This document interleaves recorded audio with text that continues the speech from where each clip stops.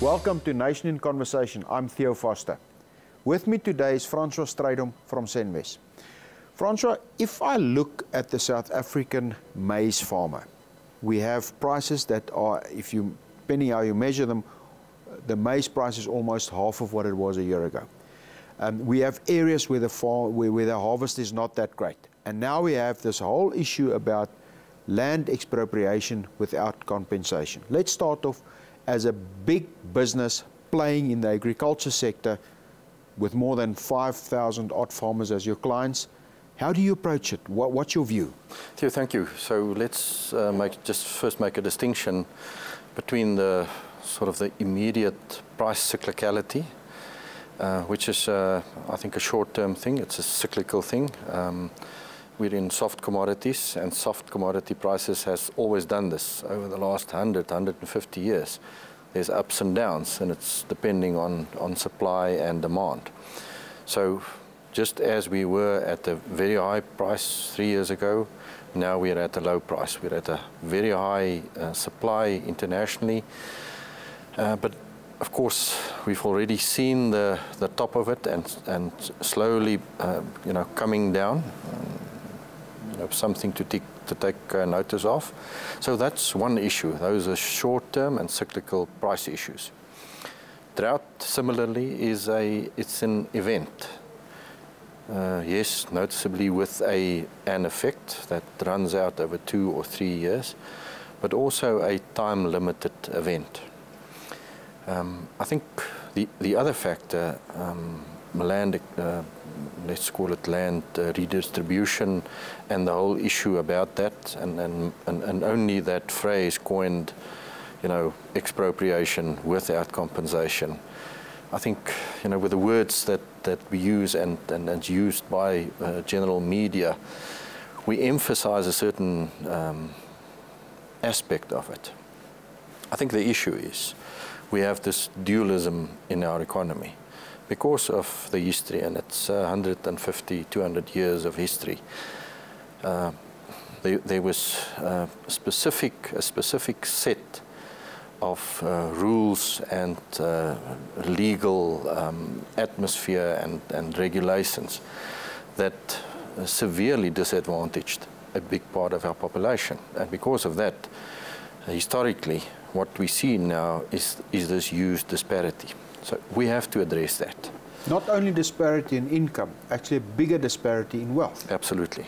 Wealth that never vested. Absolutely.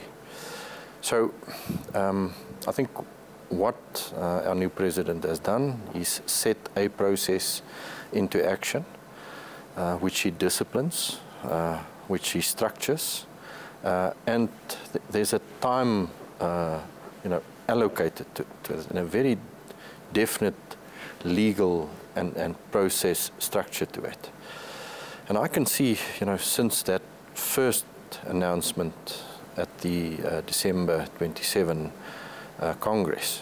2017 Congress, that sort of panic that was immediate, and then the rationality setting in as the process progressed. There's a lot of sort of centered attention and structure and meaningful debate that comes out of it.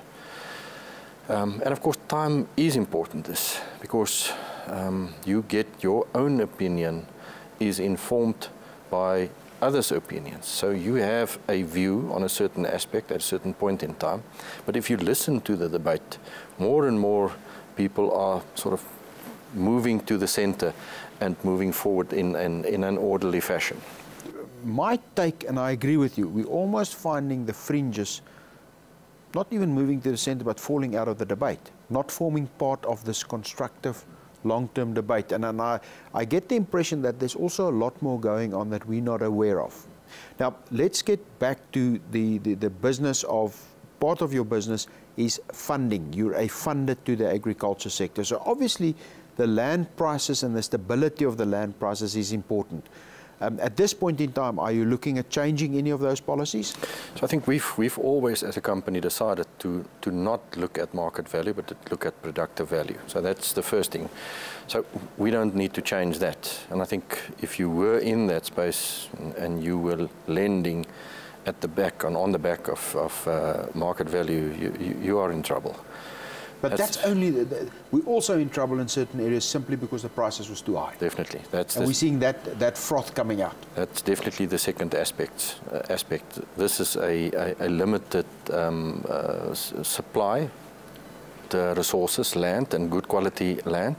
And of course, at the high point of this, the market value were twice that of the productive value, and that was notably also too high. So there's a normalization of that. And an interesting thing that we now see, the first movers are coming to market. So what I see in my client base, and especially in my financing book, is that the smaller to medium-sized transactions are still hesitant, but the bigger sort of first advantage movers are getting back into the race. I picked this up from our bigger financial institutions as well. The deal flow is starting to, sort of from the middle of January, the deal flow is starting to move. So not only in your farmer book, but in the broader corporate South Africa, there is first movers starting to transact. I think, Theo, the one thing, we get scared when we use the term risk. But you must remember, on the other side, on the flip side of risk is opportunity. So risk and opportunity is associated directly. And that's where smart money goes. They look at industries, they look at regions, they look at specific entities and business opportunities from that point of view. So if there is risk, and whether the risk is in the structuring of your balance sheet or a structural risk within the specific business unit that you're looking at, the first movers look through it and look at the future and then move. I'm going to ask you now a bit of a technical question on that point. I think we can agree, without risk there's no return. It's just a matter of what the risk-return ratio is, but without risk there's no return. If you make that statement, is there therefore smart money that believes the risk now is less than it was 6 months ago? Sometimes the press don't tell you that. Would smart money be saying that? So I think the issue with that is, if there's an elephant in the room and you don't address it, you think that by not addressing it, it will go away. It's a bigger problem than identifying the elephant and tackling it. With the rational process. With the rational process, and exactly what you were saying now. So now the issue is there. Let's talk about it. Let's address it now and for all. And our president has said it. It's not going to go away. We must tackle it now, and we must fix it and get a rational process to it. I'm going to ask you one last question, Francois. Will there be a NAMPO where the land issue is not debated? Yeah, if I think back over time, it's always been an issue. Those big factors will always. But I think the focus does shift. The attention shifts. There will always be an issue. Every year there'll be a new issue. Whether it's food safety, whether it's food security, whether it's affordability, or a bigger issue than land. Land is an emotional, and it is within the South African context, because of the history, it is a big issue.